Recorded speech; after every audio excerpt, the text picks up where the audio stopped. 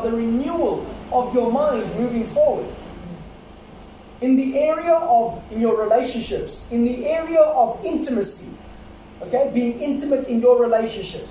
And I just want to just call a spade, thank you, Jesus. Intimacy is a lot deeper than just sex, my friends. Okay? Intimacy has actually got a lot more to do with listening than it has to do with physical touch. Oh, Jesus, we hit the nail here. Oh, he's listening now. You see, when you start talking about sex, people just start listening. All of a sudden, people, you talk about sex, talk about money, people start listening. Alright? But in the area of intimacy, I want you to consider this. Intimacy within your relationships will begin to dwindle when listening stops. Yeah. Oh, Jesus. Did you guys hear that? This is very important. Something is going to help your marriages moving forward in your relationship. And your relationship with God, because the same applies with Him too.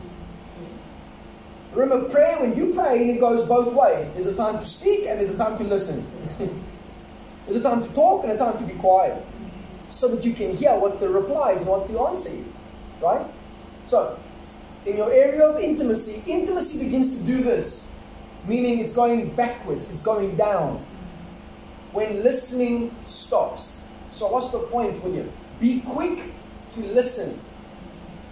Slow to speak. And slow to become angry. Oh, but that stuff, how am I supposed to do it? No, God gave us the tools already. You know what's amazing about God? It's like, let's say there's a whiteboard here and whatnot, and God's like, I want you to draw a picture.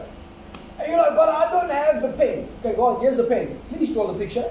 Meaning that He empowers us with the tools that we need in order to fulfill the life that He's actually called us to fulfill. It would be unjust of God to ask us to do something which He Himself has not empowered us to do.